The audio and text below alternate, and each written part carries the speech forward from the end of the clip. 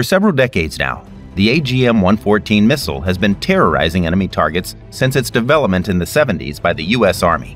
After several improvements, it's still causing destruction and has been adapted to suit the modern battlefield. Let's take a look at what makes this weapon just so lethal.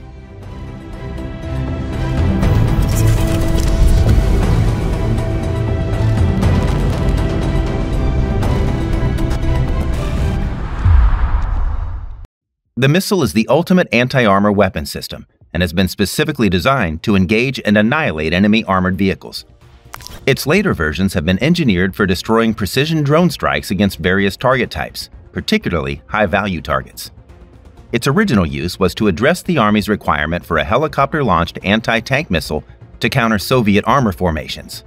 Now, the Hellfire is predominantly employed by the United States and its allies for unparalleled air-to-surface operations.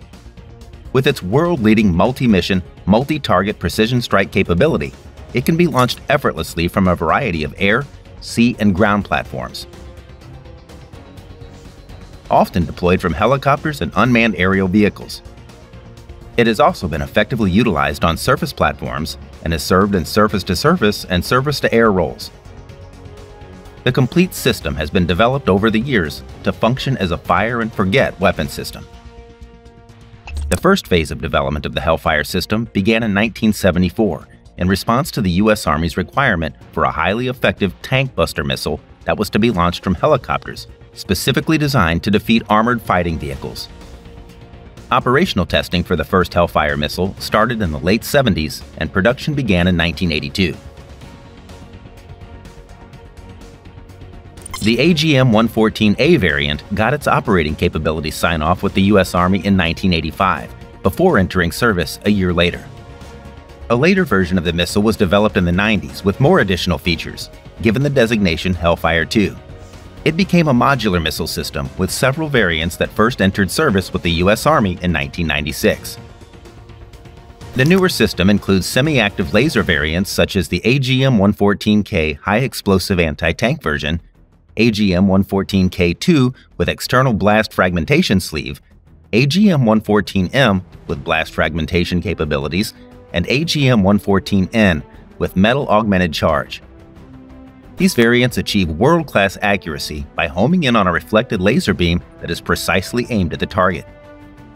The U.S. Army also developed the AGM-114F in the early 1990s to counter new tank defenses. These defenses, known as reactive armor, explode on impact when hit by an anti-tank missile to disperse the lethal charge meant to get through the tank's defenses. The AGM-114F was the first Hellfire missile to have a tandem warhead, which has two charges, one to set off the reactive armor and a second to punch through the tank. Also during this time, the U.S. developed the AGM-114K.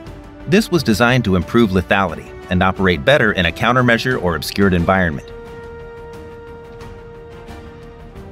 Later on during the decade, the AGM-114L was developed, which featured greater autonomy and precision strike capabilities. It was given the name Longbow missile, and it uses a millimeter-wave seeker instead of a semi-active laser, providing fire-and-forget capability and the ability to operate in poor weather conditions. Flight testing on this variation began in 1994, and it entered service in 1998. The Romeo variant of the missile was developed in the late 2000s to include the various mission sets of prior Hellfire models. Its multi-mission integrated blast frag sleeve warhead is designed for soft targets like small vehicles or unarmored vehicles, or hard targets such as armed vehicles, bunkers and bridges, radar, and communications installations. The payload and systems of the Hellfire 2 are housed in a metal airframe featuring two sets of cruciform wings. The airframe has 5 modules consisting of a laser seeker, warhead, guidance section, propulsion, and control section. The Hellfire 2 missile has a length of 1.62 meters, a diameter of 17.7 centimeters, and a wingspan of 0.71 meters. The Hellfire 2 can lock onto targets before or after launch for increased platform survivability. The weapon can be used as an air-to-ground or an air-to-air missile. It gives the option of precision striking against tanks, structures, bunkers, and helicopters. The missile can be directed towards the target either from inside an aircraft or by lasers outside the aircraft. It is also highly adaptable. This has been helped by the extensive development of specialized launchers, avionics interfaces, and compatible targeting systems.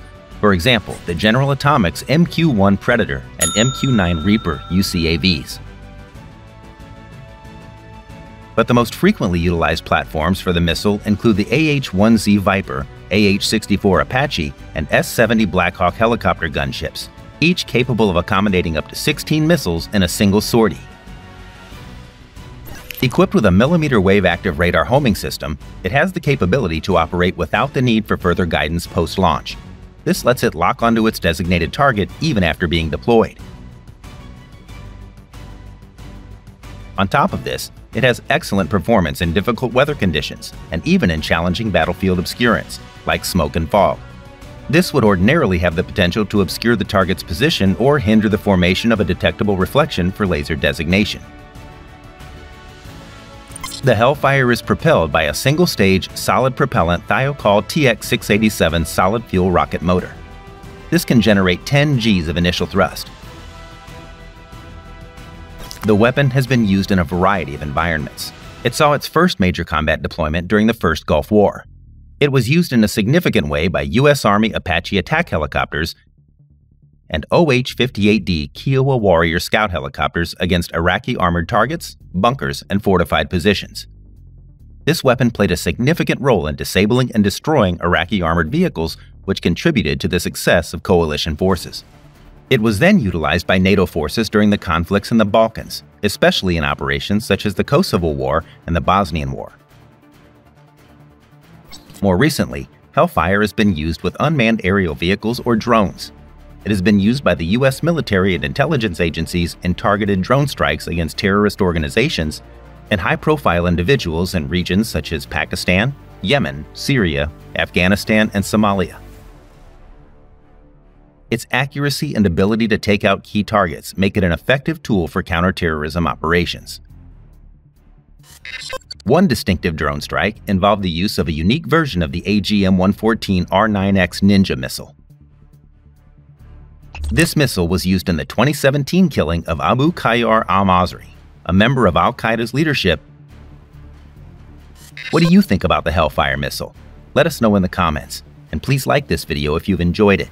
If you want to see more videos like this one, then subscribe to Spotlight for more. Thanks for watching.